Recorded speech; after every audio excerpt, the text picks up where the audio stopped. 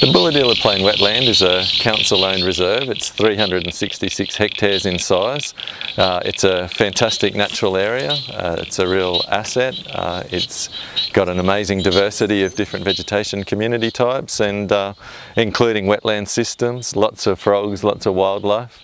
It's managed by council as a council reserve. This land was acquired back in 2012 for the purposes of water quality protection. We understood that an important part of preserving water quality was harnessing the benefits of natural systems. Wetlands are like the kidneys of the system, so they purify water. By securing and protecting natural spaces for ecosystem services, we can do great things, important things, positive things for water quality protection.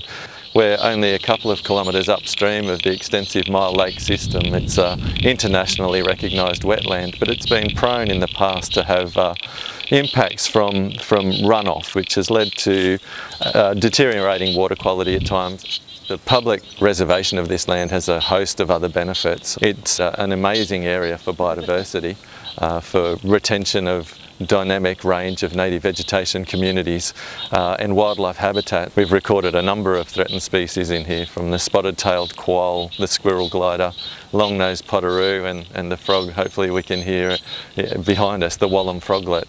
It's quite an incredible area. It's more than just a wetland, and there are many different types of wetlands. We've got vegetation communities ranging from wet heath to dry sclerophyll forest, to swamp mahogany forest, through to floodplain wetlands and riverine wetlands. It's 366 hectares, but it's incredibly diverse in terms of the range of vegetation. The number of plants and animals that live within it is incredibly diverse as well. So a pretty extraordinary area. So back in 2013, the first action council undertook following the acquisition was to install stock exclusion fencing around the perimeter of the wetland. Cattle do a lot of damage to wetland vegetation. They like to chew on the vegetation, destroy the soil, and they also contribute fecal matter to the water, which isn't good for the health of the water. There was a lot of solid waste that had been dumped on this site for many years prior to the council acquisition. We've removed about 24 tonnes of rubbish. We've done routine feral animal controls targeting foxes.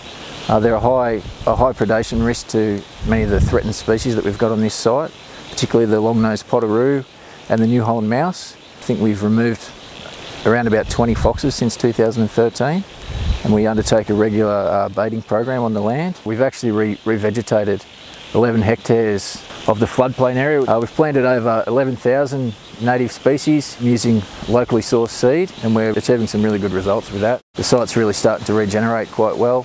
We've also implemented a nesting box program across the site in trees that don't contain hollows. We're starting to get a little bit of occupancy for some gliding mammals and things like that, which is encouraging. We do a lot of motion camera monitoring across the site in conjunction with our feral animal control programs. We've recorded some really cool stuff on here. We've had the spotted-tailed quoll, long-nosed potteroo. We get lots of macropods, bandicoots, wallabies. It's a good tool for us to use to identify what's on site, and it helps to identify the actions that we can take to protect those species.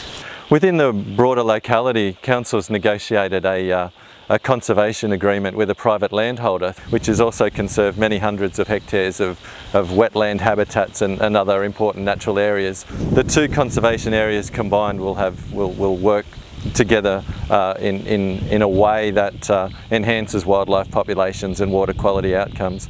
And when you combine that with all the other catchment intervention works that council and other agencies are doing, hopefully we'll see positive improvement in water quality into the future. Oh look, this is a great site. It's been really exciting to see the transformation that's happened just simply from keeping stock out of the site.